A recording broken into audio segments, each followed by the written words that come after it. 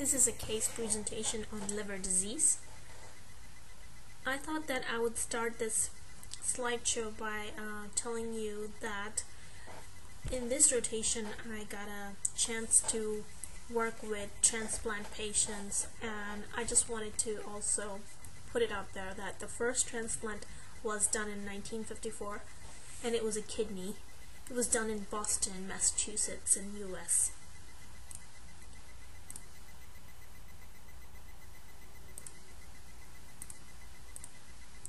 The objectives of this presentations are: relate a real patient case to liver disease, learn various liver enzymes and how to interpret the values, review liver disease topics such as hemochromatosis, cholestatic jaundice, PBC, NASH, and primary sclerosing cholangitis in depth, learn the pathophysiology, clinical manifestations, diagnosis, abnormal lab values, incidence, and the treatment for each disease, review primary literature concerning PBC, incidence and elevation in liver enzymes, learn the basics of bilirubin metabolism, learn how the pharmacists can make an intervention on a patient's medication-related problems, learn how to make evidence-based recommendation after reviewing the primary literature.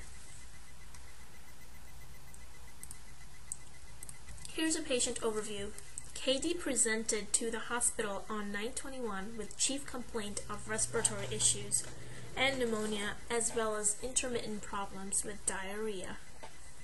HPI is as follows. Katie is a 65-year-old white male with a complex medical history.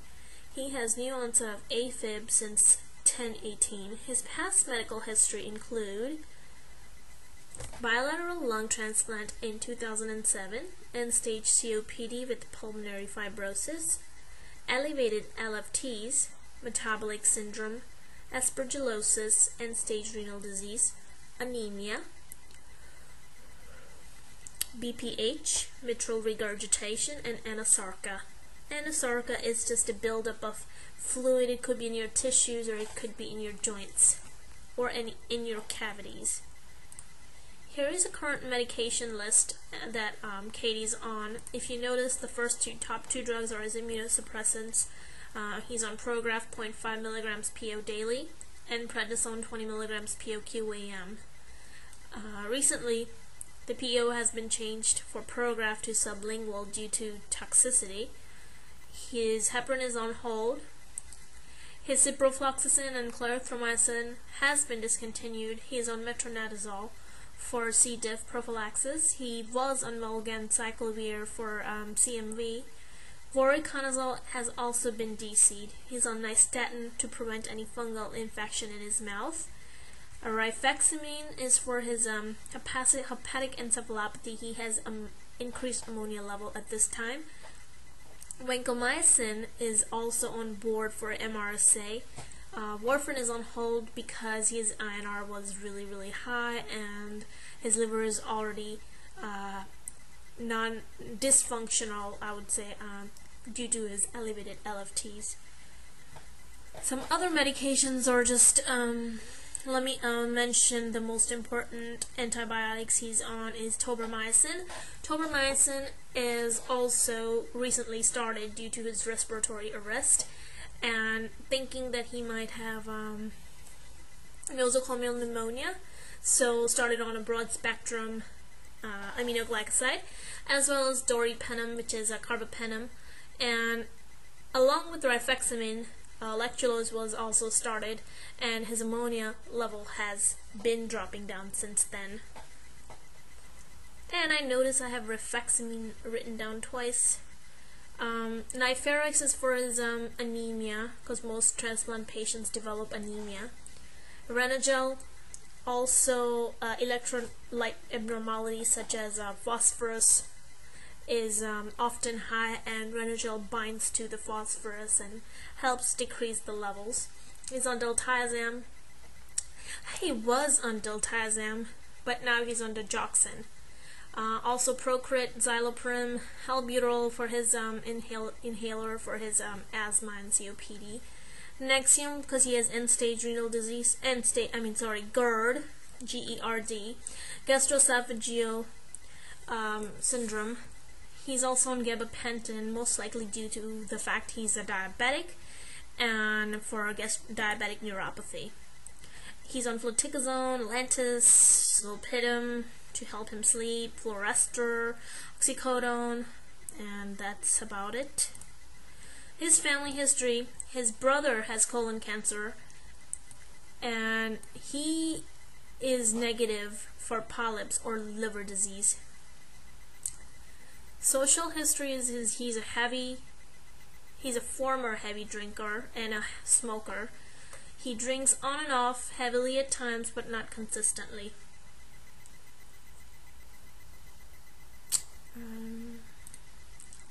Upon physical exam, on general, he's obese, alert and oriented, no acute distress, appears chronically ill, older than stated age.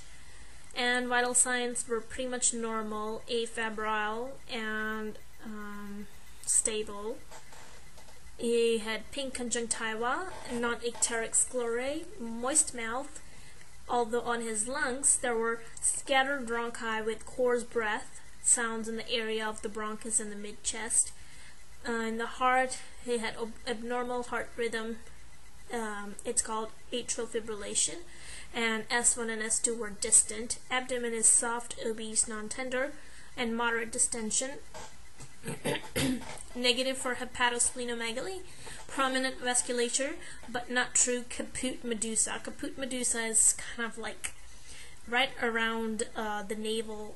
There's this engorging veins, and it appears like a circular round motion. Extremities are marked lower extremity edema, no gross stigmata of chronic liver disease, 2 to 3 plus edema. Skin is slightly jaundiced. SNAC, neurologic and lymphatics and musculoskeletal is not pertinent. Here are his labs. As you can notice, I have some labs up here as well as some diagnostics and cultures from the past as well as some drug levels. And his HBV is negative. C. diff antigen, the most recent one, is negative. His blood culture was positive for Enterococcus faecalis as well as Aspergillus from A25 was positive, but the recent cultures are negative. He also recently had liver biopsy, and he had abdominal ultrasound as well. Elevated liver enzymes. He currently has no risk factors for liver disease, including transfusions, needle sticks, family history, nor recent consumption of alcohol. His ultrasound was negative for biliary ductal dilation, and he also does not complain of pain. The reason I put pain is that when patients complain of a lot of pain, it's usually hepatitis. And he doesn't have any needle stick history, so that also excludes hepatitis in this scenario. And as we will look at later on, his AST and ALTs are not as elevated as it would be in a hepatitis patient, so we can rule that out. We can also rule out the alcoholic one, since he does not drink alcohol, and mostly the GGT would be elevated as well. And then nothing suggests of stones or cholangitis per ultrasound. His possible diagnoses that I think that he might have are hemochromatosis, cholestatic jaundice, primary biliary cirrhosis, non-alcoholic steatohepatitis, and primary sclerosing cholangitis.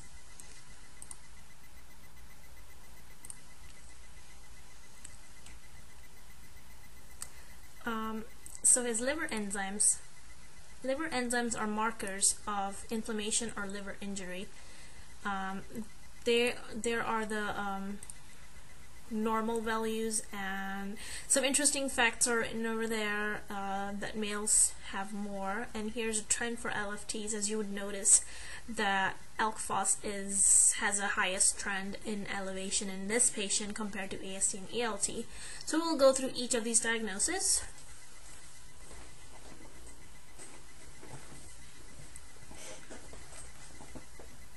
Important considerations for ruling out a diagnosis is to get a complete history.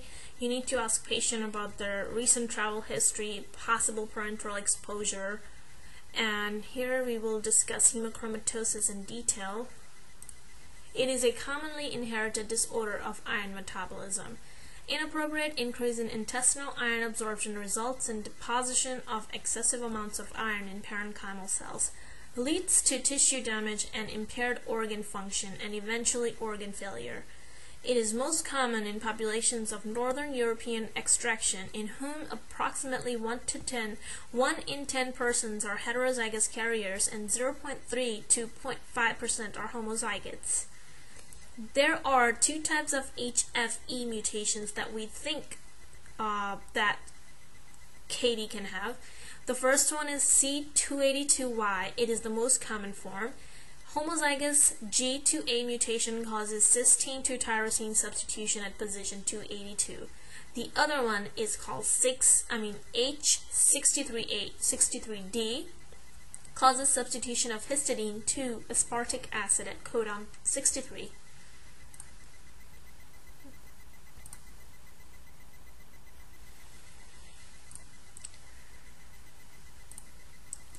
So normally, hemochromatosis, normal body iron content is 3 to 4 grams.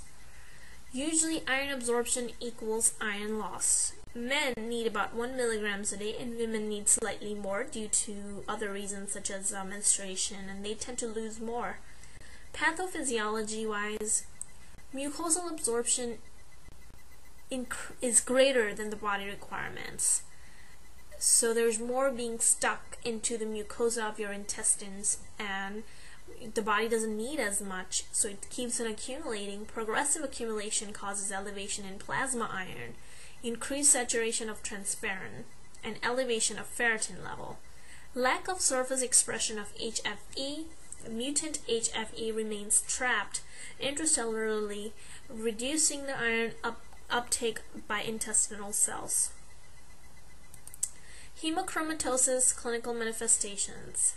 Initial symptoms would be lethargy, arthralgia, change in skin color, loss of libido, features of diabetes mellitus, advanced disease, hepatomegaly, splenomegaly, skin pigmentation, and spider angioma. I have a picture of spider angioma over here, and cirrhosis of the liver, congestive heart failure, arthropathy, and ascites. To diagnose, you need to have some clinical manifestations, some of this history, as well as this lab tests. So we already talked about the clinical manifestations. History-wise, alcohol ingestion, iron intake, and ingestion of large doses of ascorbic acid. The reason ascorbic acid is that it helps promote absorption of iron. Therefore, if you had a lot of ascorbic acid while taking iron, you possibly can have higher iron in your system. Lab tests commonly done are serum iron, transferrin, and ferritin. Ferritin measures your storage. Transferrin is actually the moving iron throughout your body. A liver biopsy and MRI of the liver. They're a bit on the pricey side, but might have to get it done. Let's move on to the assessment for our patient. Katie's ferritin was 1595. Iron level was 98 and iron saturation was elevated. The serum iron level and percent saturation of transferrin are elevated early in the course, but their specificity is reduced by significant false positive and false negative rates. American Academy of Family Physicians recommends against routine genetic screening for hereditary and hemochromatosis in the asymptomatic general population. So as far as the treatment goes, treatment before there is a permanent organ damage can actually reverse the iron toxicity and restore the life expectancy to normal. Removal of excess body iron and supportive treatment of damaged organ. This is how it's usually done. Iron removal is best accomplished by weekly or twice weekly phlebotomy of 500 ml, One 500 ml unit of blood contains 200 to 250 milligrams iron, and up to 25 grams iron or more may have been removed during that time. The reason phlebotomy is liked is because it is safe, convenient, and less expensive. Some other drugs that we can use are deferoxamine, which is a subcutaneous infusion, and it removes 10 to 20 milligrams iron per day. The next drug is not really used much, and its role has not been established, but the 5-year survival rate with the therapy increases from 33% to 89%. So that's pretty significant. Here's the trend for total bilirubin. Normal bilirubin should be about 1.0 to 1.5, and not so as high as it looks in this graph right here. It goes all the way up to 25. But the most recent readings that I have for Katie, it goes as high as 30. So let's talk a little bit about production and metabolism of bilirubin. So production of red blood cell takes place in the bone marrow. Then it goes to spleen. Red blood cells get eliminated into the spleen. Then they get broken down into heme. Then that goes and turns into unconjugated bilirubin into the reticuloendothelial cells of the spleen. This is water insoluble. This molecule needs to be water soluble in order for it to be removed. So what happens is that albumin comes and binds, and then it helps it take it to the liver, where unconjugated bilirubin can bind to glucuronic acid and then make it conjugated bilirubin, which is now water soluble and direct. Therefore, it's going to be easier for it to get eliminated. 80 to 90% will go to the bile, into the small intestines and large intestines. That's where it gets metabolized by colonic bacteria into colorless urobilinogen, into sterobilinogen and sterobilin, which gives the final brown color to your stool. And then about 10% can get excreted into the urine. Therefore, if you would notice, the dipstick urinalysis can also pick up bilirubin levels, but it's not going to be quantitative. It's just going to tell you whether it's present or not.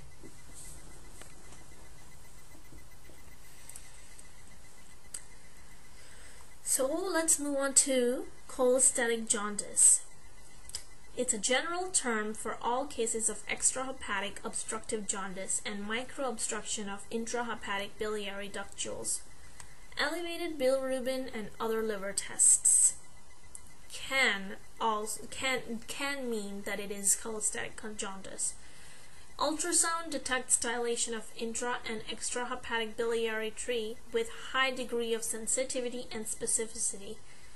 And then when there is absence of biliary dilation, it means it's intrahepatic cholestasis. Intrahepatic is within the liver itself, injury, and extra means there's an obstruction outside of the liver. So in this case, it is not outside. False negatives are that if there is a partial obstruction of the common bile duct in patients with primary sclerosing cholangitis. Some of the weakness is that it does not identify site or cause of obstruction.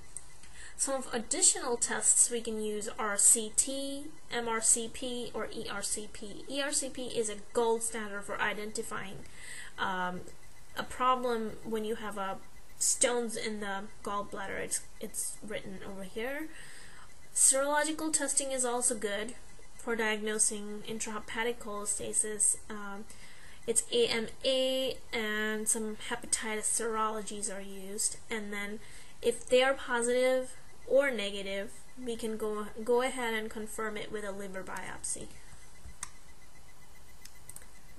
So primary biliary cirrhosis is a chronic autoimmune disease which causes progressive destruction of interlobular bile ducts. Primary biliary cirrhosis is much more common in Newcastle than has previously been reported anywhere in the world, and prevalence appears to be rising. Diagnosis criteria include AMA, which is 83% sensitive and 100% specific. It is darn good. Liver biopsy can be done if AME is negative. Now let's go on to the pathology of PBC. Necrotizing inflammatory process of the portal tract. Spiles are infiltrated with lymphocytes and cause duct destruction. And it can actually have a wide arrays of fibrosis. It can be mild, and then with progression, reduction in the number of bile ducts and proliferation of smaller bile ductules. Increased fibrosis can lead to cirrhosis. So what are some of the clinical features of PBC? Pruritus is like 50% of the patients will have that symptom. Upon physical exam, you will see hepatomegaly, ascites, edema.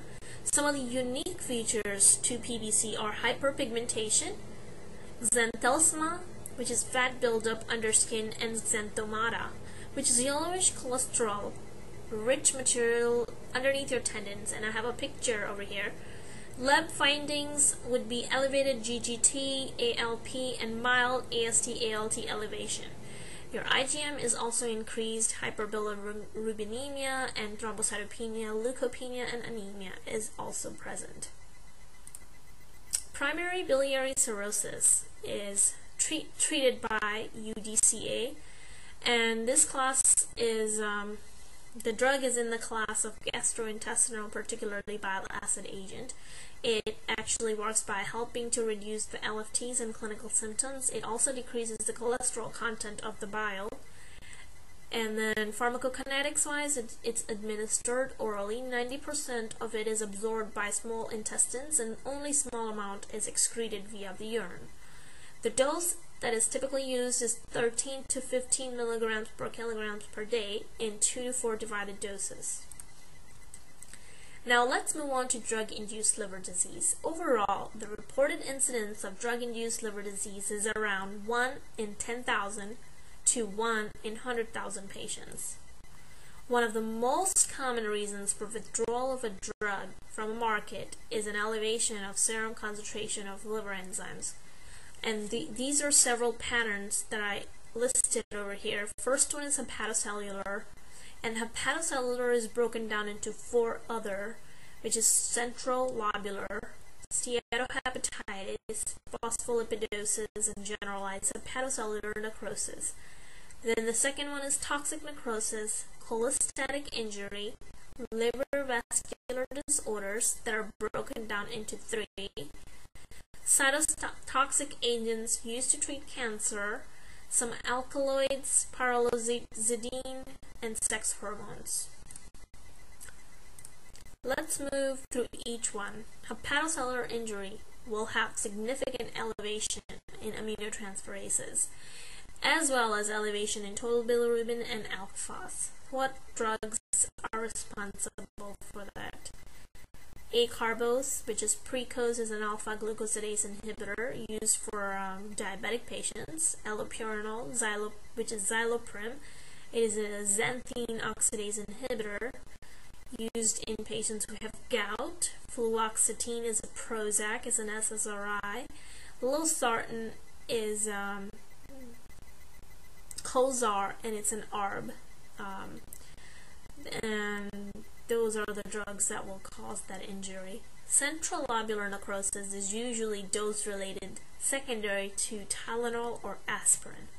It can be idiosyncratic and be caused by an anesthetic agent known as halothane. And direct hepatotoxicity can also be caused by toxic metabolites of any of the drugs. And then you have steatohepatitis and phospholipidosis and generalized hepatocellular necrosis. Steatohepatitis is accumulation of fatty acids in the hepatocyte caused by the drugs and their metabolites by affecting fatty acid oxidation within the mitochondria of the hepatocyte. The drugs that cause this injury are alcohol, tetracycline, if you consume more than 1.5 grams a day. And look at the mortality rate, it's 70 to 80%. That is dangerous. Valproate And then clinical presentation is that's how your patient's gonna come in as abdominal fullness, pain as their chief complaint. They will probably be nauseated, vomiting, fatty stool, pruritus, and fatigue.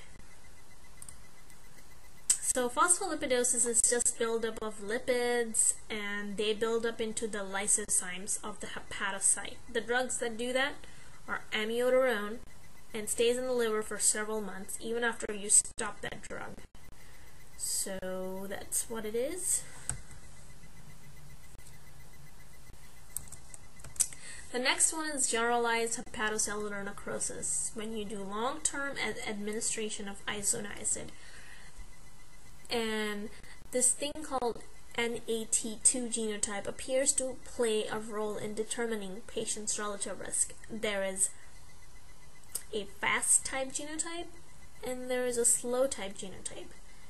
In one study, patients with slow type NAT2 genotype had higher risk of developing this disorder versus patient who had the fast. Risk of this reaction is also influenced by age. Another drug that can cause fatal reaction in HIV patients is ketoconazole. Toxic cirrhosis is caused by methotrexate and vitamin A toxicity. Cholestatic injury involves bile canicular system. Inability of the liver to remove bile causes accumulation of toxic bile and excretion of products. Elevation into alk phos more prominent than other liver enzymes, and mild elevation of total bilirubin. The drugs that cause cholestatic injury are chlorpromazine, erythromycin, augmentin, carbamazepine, long-term estrogen therapy, vitamin E, which is alpha-tocopherol acetate, and if administered, total parenteral nutrition for greater than 1 week. Primary sclerosing cholangitis is just chronic cholestatic syndrome.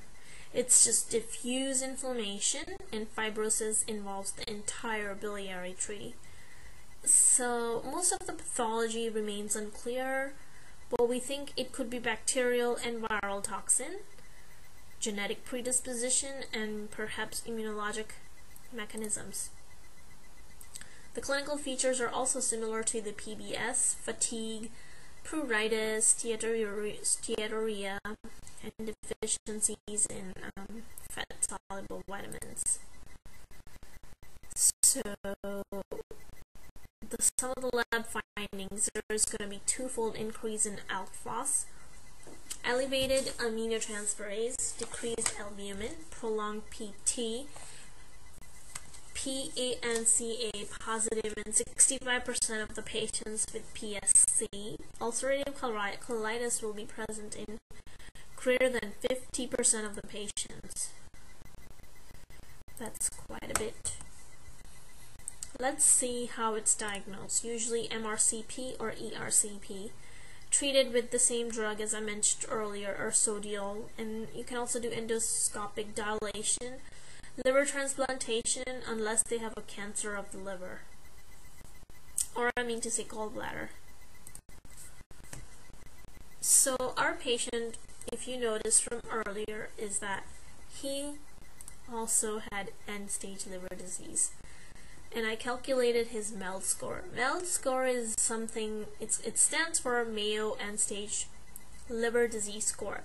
It takes into account the patient's serum creatinine, bilirubin, INR, etiology of the liver disease. The way to interpret it is that the score goes from 0 to, and it could be more than 40. So the higher the score, the higher the mortality. The classification systems are used to assess and define the severity of the cirrhosis, predictor for patient survival and surgical outcome, and predictor of risk for variceal bleeding.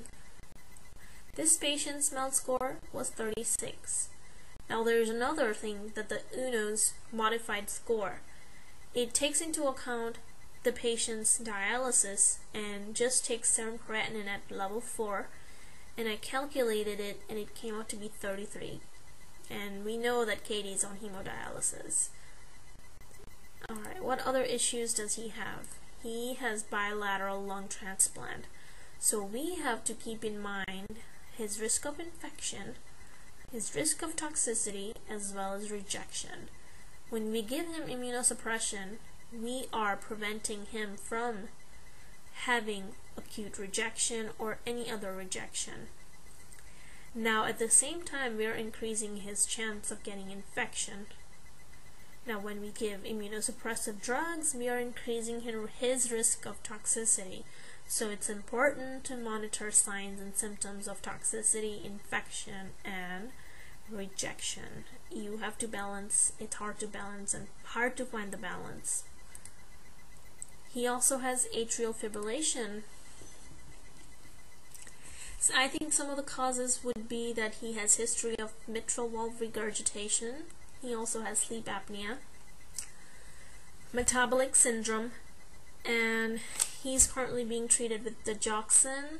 His CHADS-2 score was 2. He's at moderate risk, and to prevent his stroke, his INR goal is 2 to 3 and recommend warfarin, since his INR is been within normal limits. According to these two trials that I read, AFFIRM and RACE trials, there is no significant difference in overall mortality between rate control versus rhythm control. So it's the same in overall mortality. So whatever agents we have right now are fine. He also has metabolic syndrome. It is composed of hypertension, obesity, diabetes, hyperlipidemia. Also, just the fact that he has this can also increase his risk of NASH, non-alcoholic steatohepatitis. His other infectious disease issues: previous exposure to Aspergillus, pneumonia. Current infections include these. Causes are immunosuppressive medications, nosocomial pathogens, and another hematoma or infectious agent developing right now. Goal is to have negative blood culture and free of symptoms. If this person would shut up. So let's review the primary literature. I will discuss two articles. They are Incidence and Prevalence of Primary Biliary Cirrhosis in the City of Newcastle, Tyne, England, and Evaluation of Abnormal Liver Enzyme Results in Asymptomatic Patients. Let's go through the first one. The objective of this study was to describe incidence and prevalence of PBC in urban population between 1987 and 1994 using stringent inclusion criteria and well-defined study area and population. Their design is as follows: descriptive study based on case register compiled by retrospective and prospective case fixing exercise and examination of case notes. Population were all cases of PBCs identified by multiple case finding methods alive from January 1st, 1987 through December 31st, 1994. The endpoints were to determine incidence and prevalence by age and sex. Here are inclusion criteria. Anybody who had positive EMA, cholestatic liver function tests, or diagnostic liver histology were included, and anybody with formal histologic diagnosis were excluded.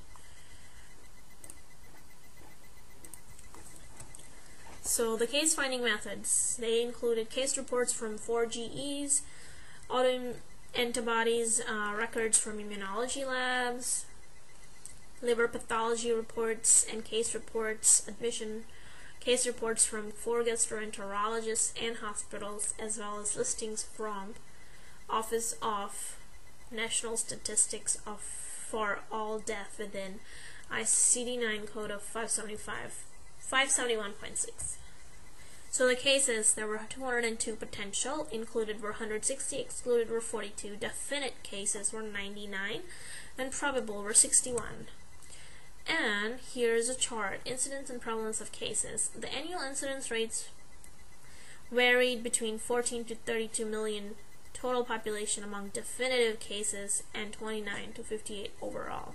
was no clear trend from this chart. And here you can see the highest incidence of total cases between the ages 70 to 79 in the definitive population versus 60 to 69 in the 60 to 69 was in the total definitive. Oh, I think I'm confused. Okay, so I said it wrong. What I mean to say is that between ages 60 to 69, the highest prevalence, incidence and prevalence was in the definitive group, and between 70 and 79 in the total cases. Total cases equals definitive and probable case.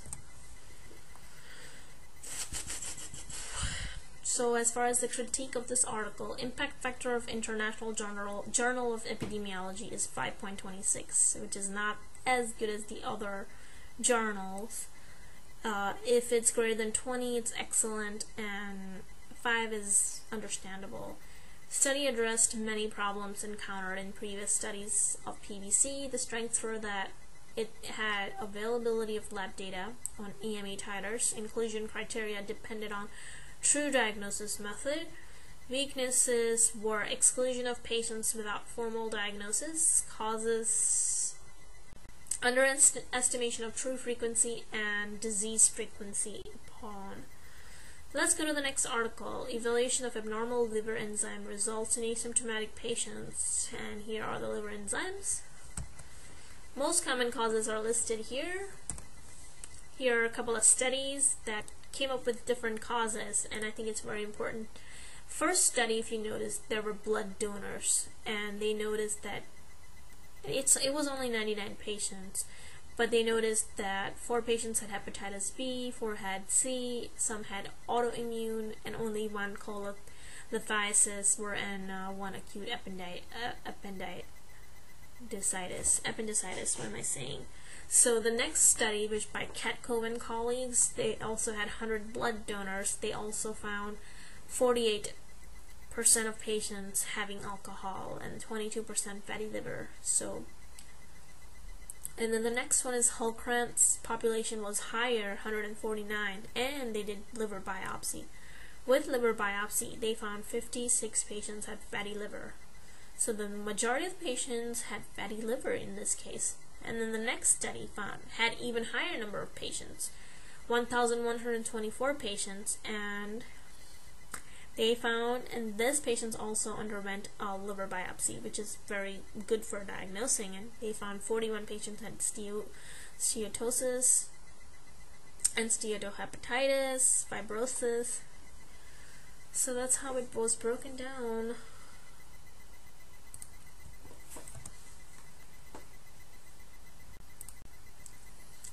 So, causes of elevated aminotransferase level: alcohol use.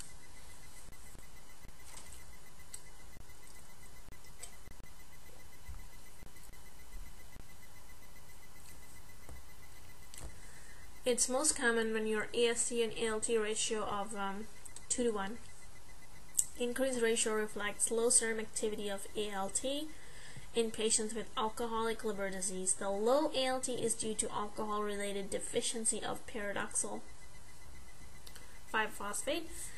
Elevated GGT, twice the normal level in patients with AST and ALT ratio of at least 2 to 1 means alcohol abuse.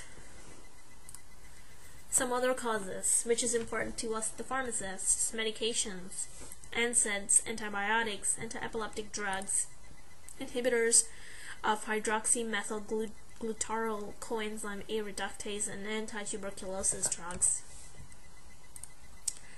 So here comes hepatitis. There's chronic hepatitis C and B. Let's go through C first. The highest risk is when you have parenteral exposure to virus through blood transfusion, IV drug users, cocaine use, tattoos, body piercings, highly sexual behavior. So initial way to test it is through serologic testing of hepatitis C antibody, because it has 92 to 97% sensitivity. You can confirm that by RT-PCR, which is the gold standard, and then if that is positive, you can also do liver biopsy to see what kind of damage has happened. Then we can talk about hepatitis B. The initial test is a serologic test for hepatitis B surface antigen, surface antibody, and core antibody. And if your surface and core antibody is present, that means you have immunity to Hep B. But if you have positive surface antigen and core antibody, that means you have infection. Hepatitis B virus DNA test is needed to determine if there is viral replication, and liver biopsy and treatment should be considered. There is autoimmune hepatitis. Males have more tendency than female to diagnose. You look at elevated LFTs and negative for hepatitis panel. Most suggestive diagnosis is twice the normal level of polyclonal Ig.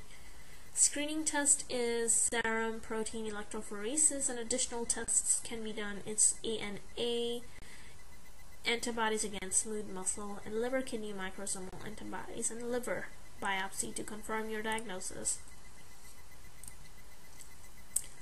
Causes of elevated aminotransferase levels: hepatic steatosis and NASH. Mild elevation of LFTs, in this case less than 4 times the normal value, and AST to ALT can also be less than 1 to 1.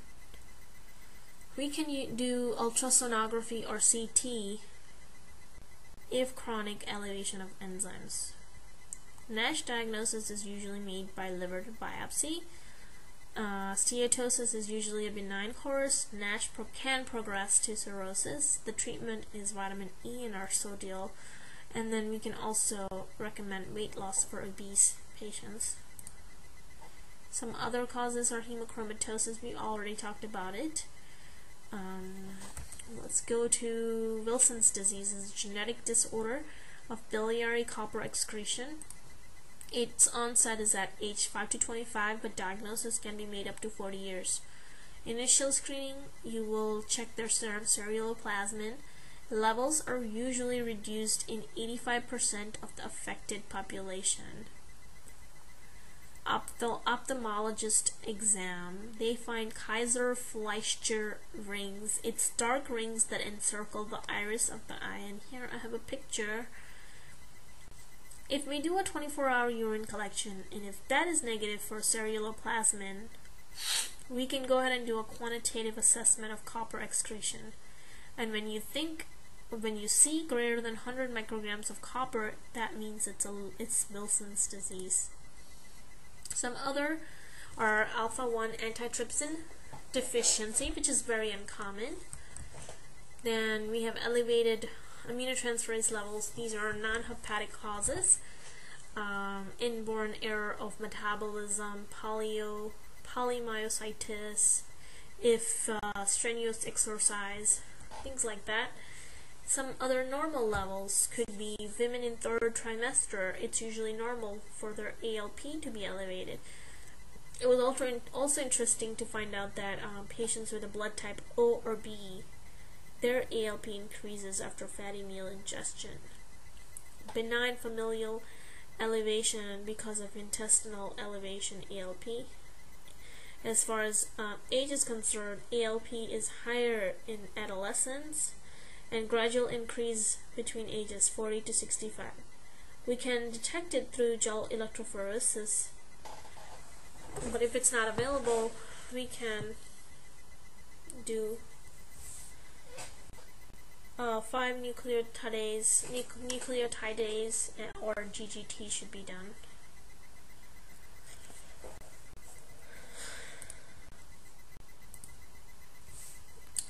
So the causes of ALP: